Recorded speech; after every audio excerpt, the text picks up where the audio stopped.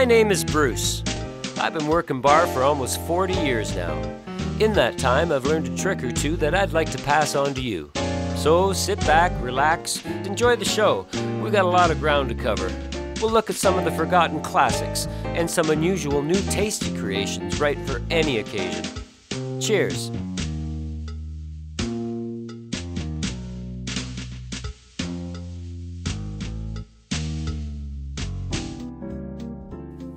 Well, hey, how you doing? Looking at my cow, eh?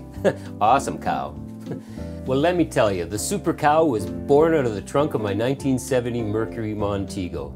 The trunk was huge. You could fit a couple dead bodies in that thing if you wanted to. It was Christmas time back in the early 1980s, and what better way to show up at a friend's house party than with a car full of booze? Yeah, I'm not too proud of it now, and I probably shouldn't have done it then, but I drove around from house party to house party making cocktails out of the trunk of my car. I had wine, I had beer, I had liquor, and I even had a shaker and strainer, glassware, and I didn't have to worry about the ice melting because it was wintertime. Okay, ready for this one? I even rigged up my blender to my car battery so that I can make a few frozen cocktails if I needed to. So let me tell you the story. She was a friend of mine and her favorite cocktail was a brown cow. She loved her brown cows. Like I said, it was Christmas time and I thought, well, what the hell? I'll make her a wonderful Christmas present, in the form of a drink, of course. A brown cow deluxe, if you will. You should have seen the look on her face when I started to blend that drink right out on the road in front of her house. We were all standing there with our drinks and the snow was gently falling, and you know those big flakes falling down lightly and for some reason deliberately landing right into her drink. It was awesome. Look at this. When I presented this off-the-cuff, different sort of brown cow to her, she took a sip, smiled, and said, "This is unquestionably and fantastically the most luscious super cow I've ever had."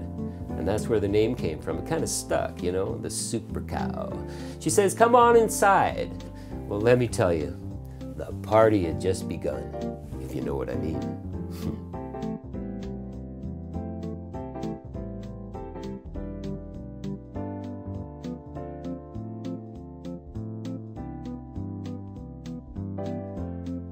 So let's get down to it and make a super cow, just the way she liked it.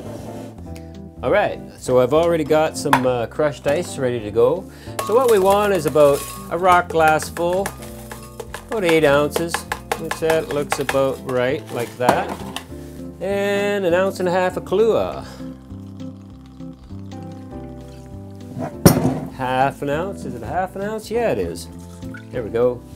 Just a little banana, and banana is kind of cool because it just kind of mellows things out, right? So I've got my coconut cream and my 1/2 and 1/2. So we're gonna, coconut cream, 1.5 ounces. See how thick that is? Unbelievable. And our 1/2 and 1/2 cream. Sweet. And our lid.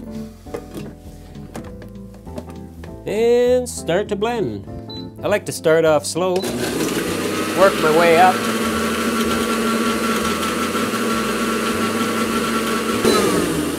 Okay, we need a glass. Now, what glass should we use? How about this one right here? And our super cow, luscious, creamy.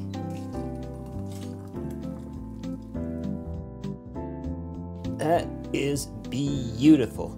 Yeah, you should get about 12 ounces or so out of that drink. So all it really needs now is a little garnish. I got this awesome looking brownie, cha-cha. Then we've got some, I got some organic chocolate here. I'm just gonna scrape some of that off. Chocolate, super cow chocolate. I love chocolate. Do you like chocolate? I love chocolate. I eat chocolate every day. That's 85%.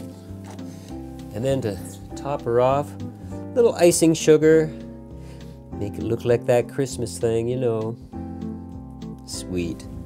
And of course, a straw. There we go. This is really good. Holy crap. I haven't made one of these since the 80s, and sometimes you forget. Oh, brain freeze. Okay. Are you really serious? Look how fast I drank that. Oh my God. You know we're only going to get one done today. Yeah. Pretty much this. This is the easy one. Oh my God.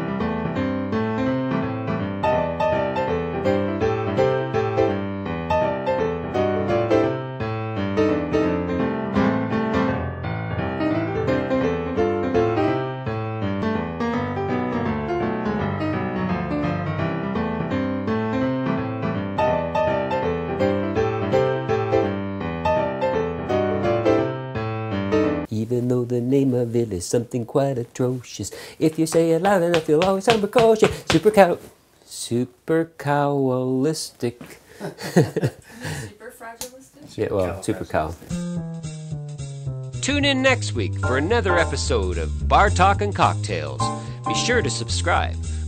Click that button, man.